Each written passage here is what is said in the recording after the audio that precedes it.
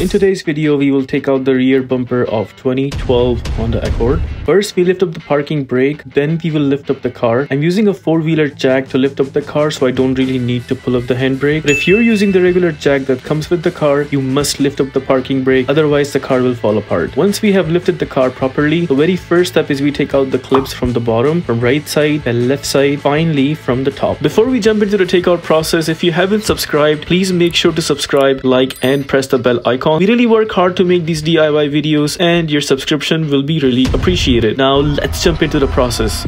Using door upholstery remover, we will take out the first clip. Notice another clip on the other side is missing due to an accident. In your case, make sure to take out that clip as well. In total, there are 2 clips underneath. That was it from the bottom side.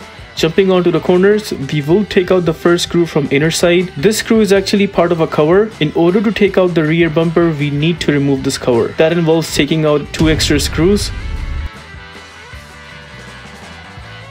The bottom screw has a little tight spot because of the rear tire being there. We will use a small wrench along with a cross bit to remove bottom screw.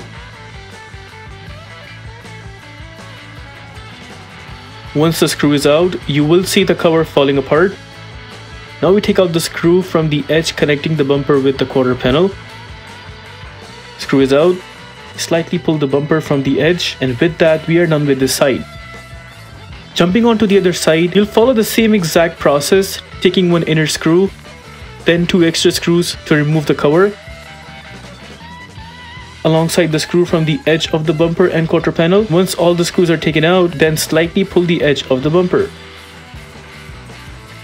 Now we jump onto the top side. Notice there is one 10mm screw on one side and the other 10mm screw on the other side. Don't be surprised to see a small cover, it just needs to be removed. We'll be taking out both screws with impact gun and 10mm nut setter. If you don't have the gun, you can use a round head ratchet with a 10mm nut setter if you want. Both screws are out. Now we slightly pull the complete bumper. That was it. Bam shazam. We ended up taking out the rear bumper completely. If this video helps you in any way, smash that like button and subscribe to our channel.